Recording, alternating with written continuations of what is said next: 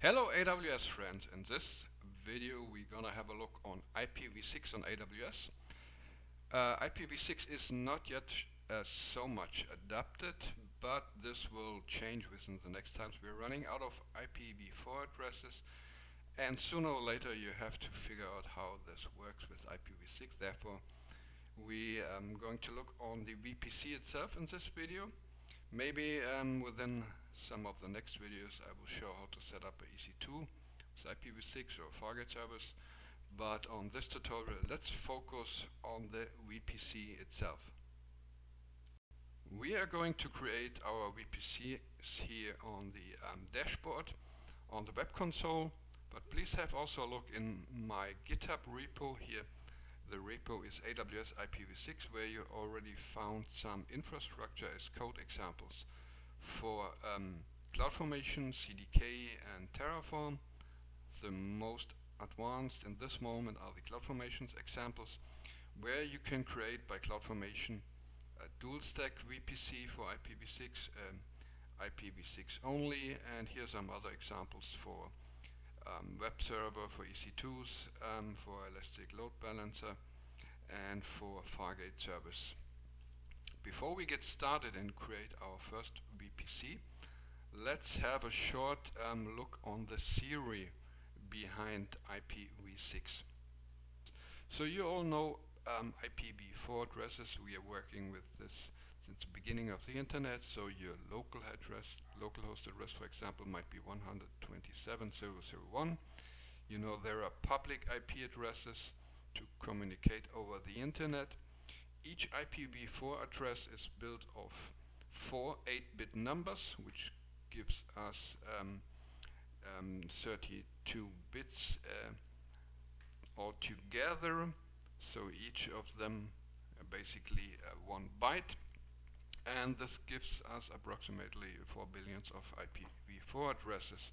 You might think this is quite a huge number, but just think of all the devices we got by now with IoT, with handies.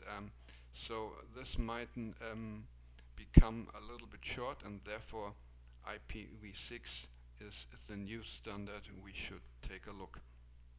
There's one more important thing to understand. With IPv4 we have the concept of public IP addresses and private IP addresses, as the CIDR ranges for private IP addresses are well defined.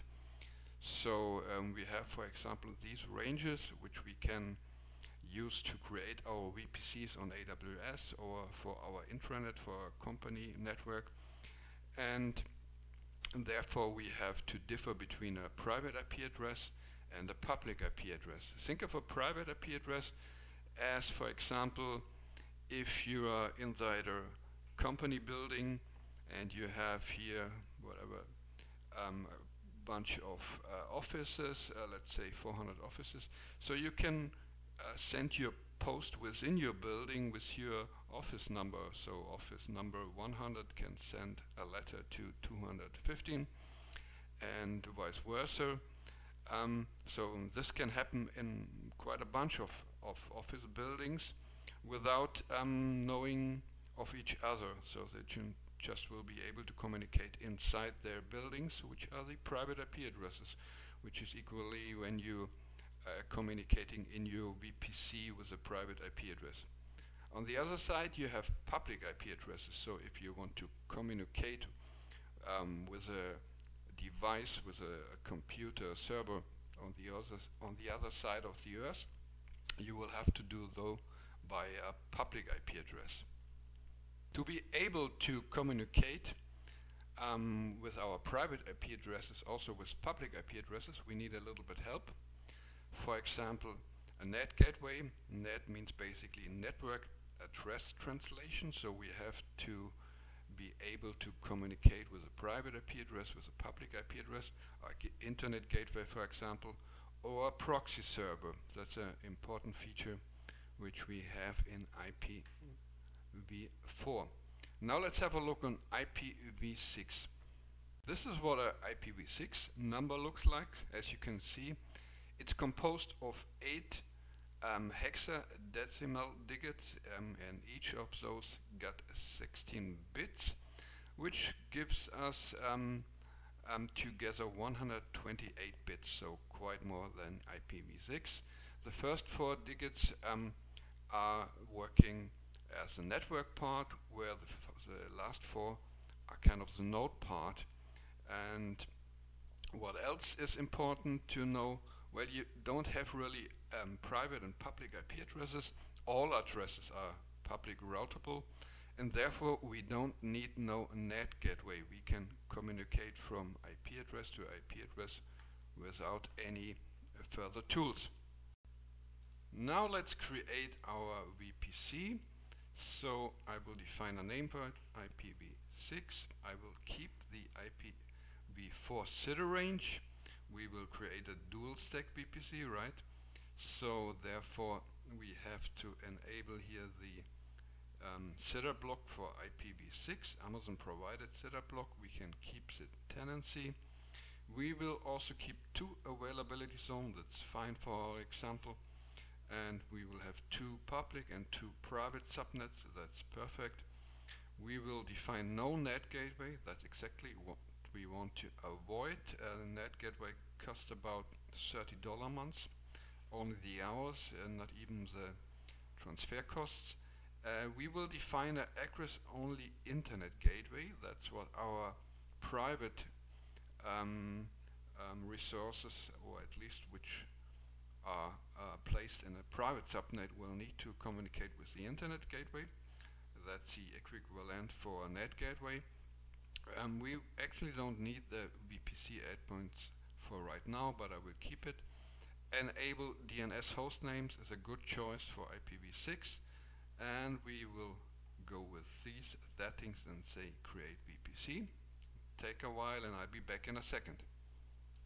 Now we can have a look at what was created, though. That's the default VPC, which already has been there, and this is the new IPv6 VPC, a dual stack VPC. We have a IPv4 CIDR range, and we have, that's the important part, the CIDR range for IPv6 /56. That's quite a lot of IP addresses. What else do we see here? Default VPC, of course not, that was already there. We have a IPv6 pool, and we have the CIDR range as already seen. We should have 4 subnets. Yes, that's correct. We have public 1 and 2 and private 1 and 2. And let's see, for example here, we have a /64 CIDR range for our IPv6 for the subnets. We have the settings for enable IPv4 public IP addresses in the public and disable in the private subnets.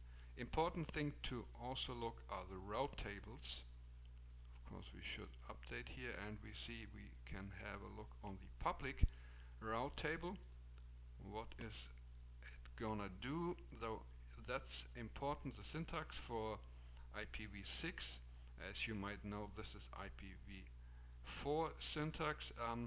It's routing over the internet gateway the traffic to the whole internet, and this is similar for IPv6, which means every traffic is routed to the internet gateway forward. Let's have a look on the private route table. So we have the internet traffic outside, again here over the Egress only internet gateway, and here we have the local traffic, which is the CIDR range of our VPC inside the VPC. Actually, this should also be here in the public route table, so each local traffic keeps inside the VPC, and the traffic which goes outside this CIDR range goes to the internet. But the difference here is we use a Egress only internet gateway, and there's no traffic from outside our VPC possible, because we have, as the name said, only here a connection to the Egress only internet gateway and not to the internet gateway. What else? Still we got an internet gateway. Have to refresh this. So for traffic for our public subnets, we use the internet gateway as we have seen in the row tables, and instead of a net we have by now these Egress only internet gateway for the communication from our private subnets to the internet in one direction only. What else is important? We should see no net gateway, though this will economize a little bit money for us, and that's the most important part of the VPC we have created. So in the next video I will launch some EC2 instances. I might also create a Fargate service and we can see how everything works in our IPv6 address. Keep in mind we still got an IPv4 address in the stool stick VPC. The important thing for you to notice by now is the IPv6 CIDR ranges. You have seen we still got an internet gateway, but we have no NAT gateway, and we will have instead Egress only internet gateways, and important also the syntax for the routes for IPv6. That's a little bit different from the syntax for IPv4. That's it for now. Stay tuned and have a look into the next videos for launching resources in our IPv6 VPC. Thanks for listening and see you on the next video.